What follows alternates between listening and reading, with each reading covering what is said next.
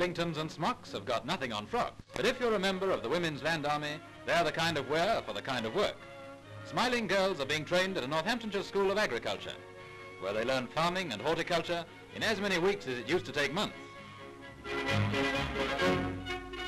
Poultry keeping is a very important part of the girls' training. They know how to keep chickens even if they can't keep secrets. This little pig will go to market, or some of her family will. And any danger of foot and mouth disease is kept at bay by careful inspection.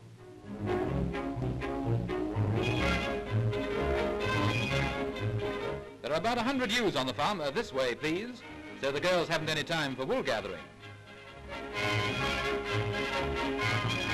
And how to plant is only one of the many things they're taught in the horticultural section.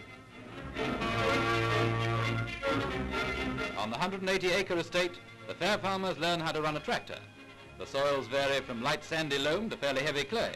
And when it comes to ploughing, many a professional ploughboy would like to turn a furrow as straight.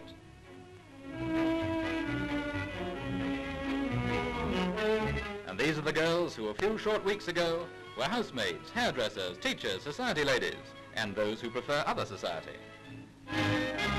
Yes, these are the girls who are doing their bit for victory. And could you imagine a healthier life? From 6:30 till 5, it's anything but quiet on the home front.